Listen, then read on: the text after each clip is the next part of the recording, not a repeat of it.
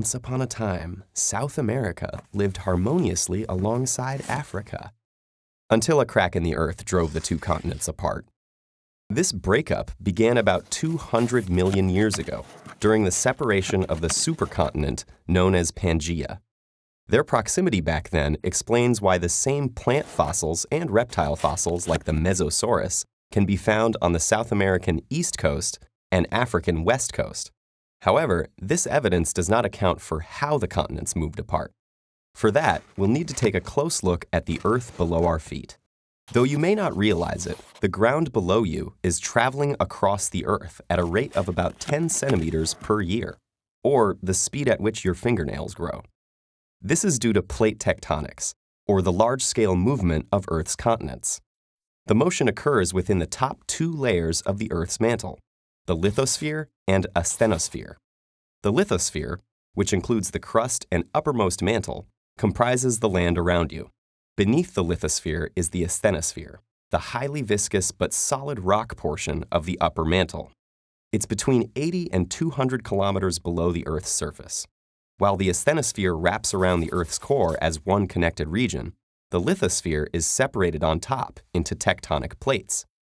There are 7 primary tectonic plates that compose the shape of the planet we know today. Like the other smaller tectonic plates, the primary plates are about 100 kilometers thick and are composed of 1 or 2 layers, continental crust and oceanic crust.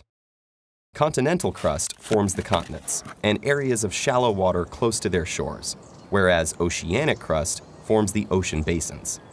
The transition from the granitic continental crust to the basaltic oceanic crust occurs beyond the continental shelf, in which the shore suddenly slopes down towards the ocean floor.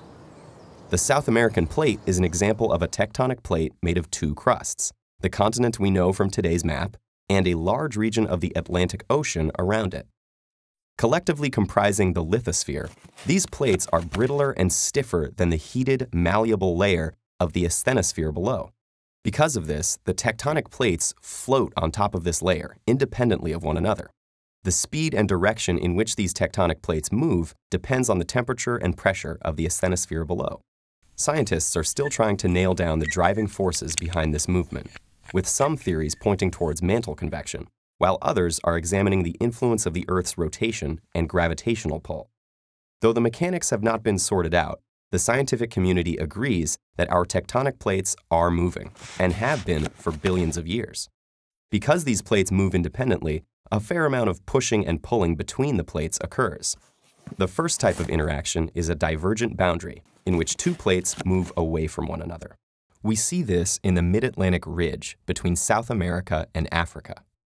The next interaction is when 2 plates collide, known as a convergent boundary. In this instance, the land is pushed upward to form large mountain ranges like the Himalayas.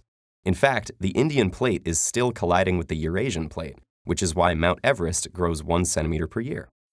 Finally, there's the transform boundaries, where 2 plates scrape past one another. The grinding of the transform boundary leads to many earthquakes, which is what happens in the 810-mile-long San Andreas Fault. The moving Earth is unstoppable, and while a shift of 10 centimeters per year may not seem like a lot, over millions of years, our planet will continue to dramatically change. Mountains will rise, shorelines will recede, islands will pop up. In fact, one projected map shows the cities of Los Angeles and San Francisco on top of each other. Maybe South America and Africa will come together again too. Only time will tell.